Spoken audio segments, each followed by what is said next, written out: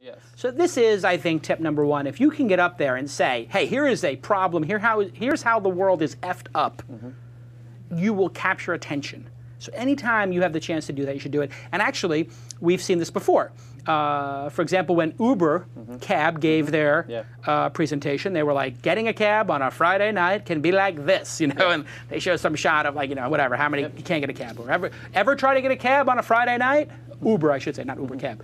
That is an obvious thing that we've all gone through in a major city. God, you can't get a cab. They actually, I remember they were talking about, how hard it is for people to become cab, like the whole transportation inefficiencies and all that. And it solves two problems for two types of... Right, and they actually showed the problem for cab drivers, which is they are underutilized. Right. And so you can show multiple problems, and then you present your solution. So anyway, this is tip number one we wanted to share today is if you can show a problem, that's great. And another one was Mint.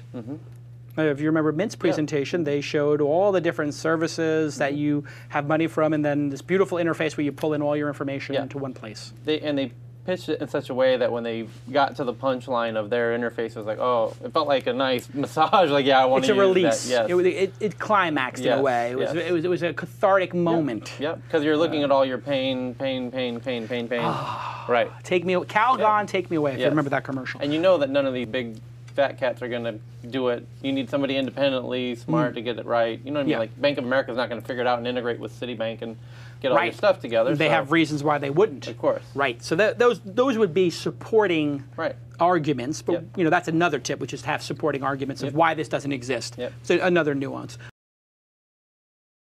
You've been watching This Week in Startups. To watch the full episode, click here. To check out some other shows from This Week In, click here.